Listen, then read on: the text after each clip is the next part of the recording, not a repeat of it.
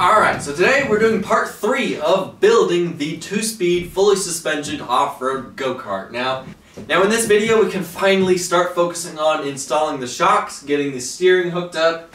One thing I do need to do before that, I need to finish all this stuff up here. And then we can start focusing on finalizing where the engine needs to go, finalizing where the 2-speed transmission's gonna go, and hopefully hooking up all that stuff. Also, I need to go to the scrapyard and get some more material for the floor pan. But anyway, let's just continue working on this thing and see how far we get.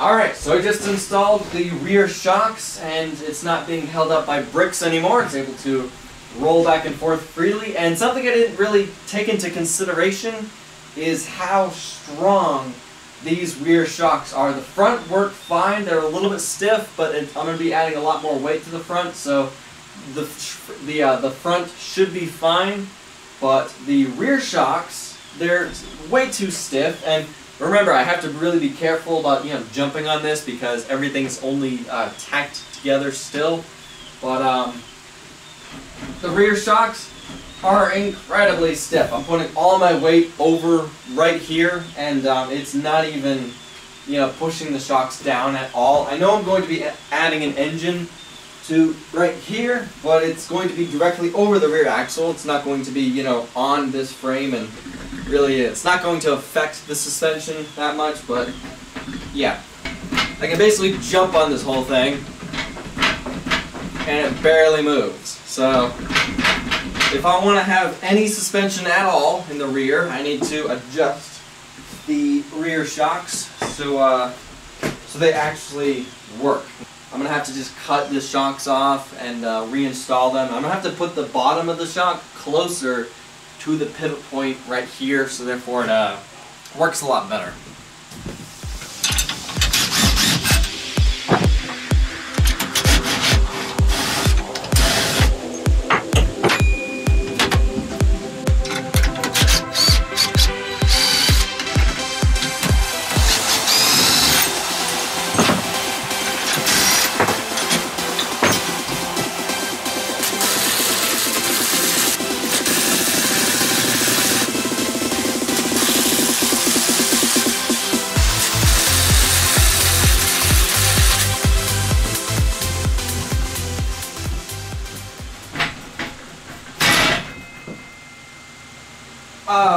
Oh, crap.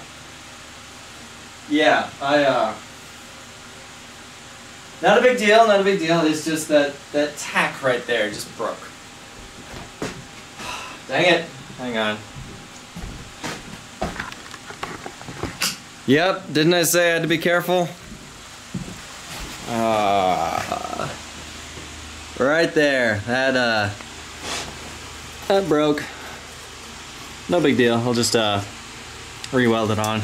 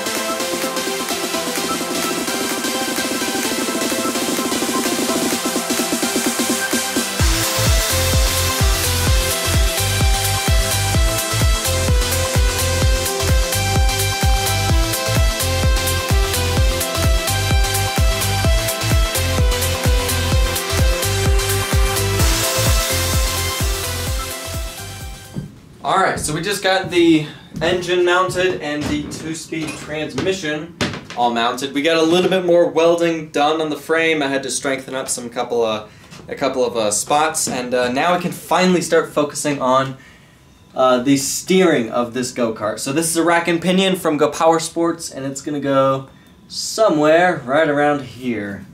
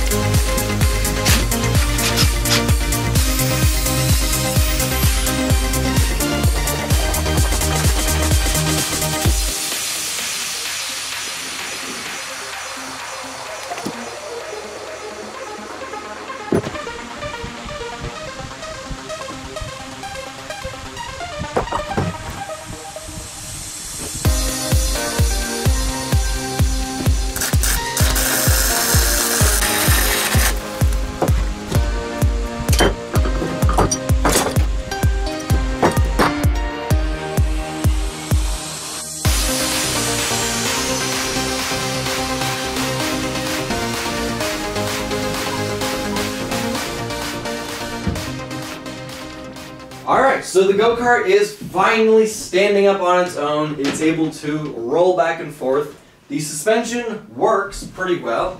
It's a little bit stiff, but you know, it does move up and down. The front suspension is, you know, pretty stiff, but you know, to me this is pretty stiff. But I'm able to, you know, move it with my own weight, and you know, when I'm in the middle of it, when I'm going to be sitting on here, it does move. So you know, it works pretty well. Now I'm going to be adding some more weight to here. You know, I'm going to be adding the engine to the back of here, but the engine's not going to really affect the weight. It's not going to be adding any weight to the middle. It's going to be directly over the rear axle. So, you know, with the with that, it's not going to really affect it. And we're also going to be, you know, adding a lot more steel. You know, the floor pan's going to weigh a lot and all that kind of stuff. So I'm kind of thinking about adding a piece of sheet metal to this part right here. You know, cover up this whole section right here with a piece of sheet metal. Also covering up these side panels right here with sheet metal on both sides, and also possibly this top piece right here in the middle. Put some sheet metal over there. I kind of want to do that, but I don't know. It may just add unnecessary weight to it, and it may just, you know, be unnecessary. I kind of like the look of it right now, but let me know what you guys think in the comments. Should I add, you know, the sheet metal to here, over here, and some other places? What I may do is take some cardboard and just tape it on there just to see what it would look like. And if I really like it, then I'll do it. But if not, then I won't. But yeah. So next video of this project, we'll be focusing on getting the steering wheel installed, the steering column, the floor panel, and a lot more stuff. Hopefully, getting the engine installed and finalizing all that. And remember, I've only been tacking everything on. That's how I build this kind of stuff. So, you know, just tack it on, and then, you know, once I figure out and finalize where everything's going to be going, I'm going to be taking everything off and welding this thing all out. So I still need to do that. I'll probably do that in the next video of this project, but yeah.